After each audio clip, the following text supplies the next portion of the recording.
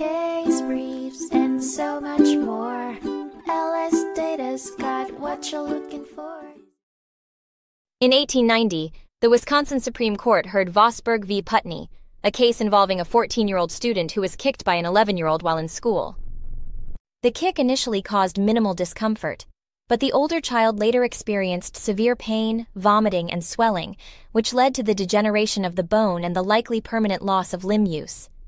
Initially, the injured boy was awarded $2,800 in damages. However, the defense identified two errors made during the trial that led to the initial judgment.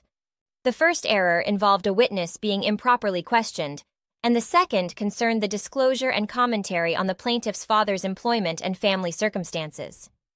The court determined that these errors warranted a retrial.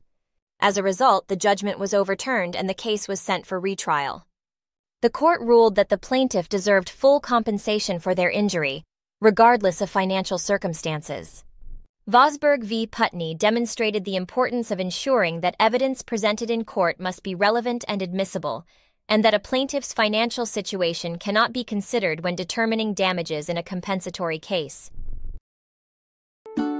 Case briefs, and so much more. LSData's got what you're looking for. Visit lsd.law, elevate your mind.